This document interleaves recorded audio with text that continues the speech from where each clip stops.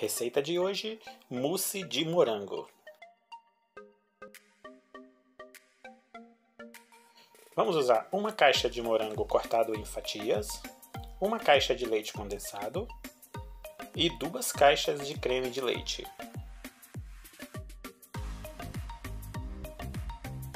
Um sachê de gelatina que já está dissolvido na água quente.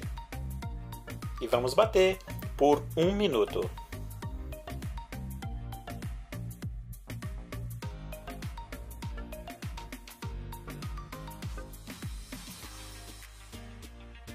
Suco de 1 limão e vamos bater por mais 1 minuto.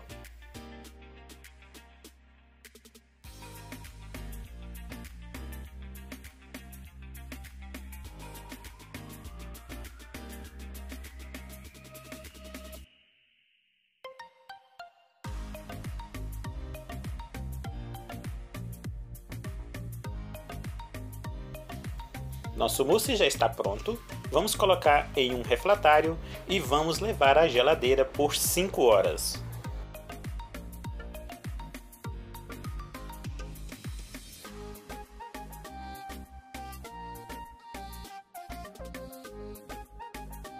Vou colocar uma cobertura de geleia de morango que já fiz aqui no canal.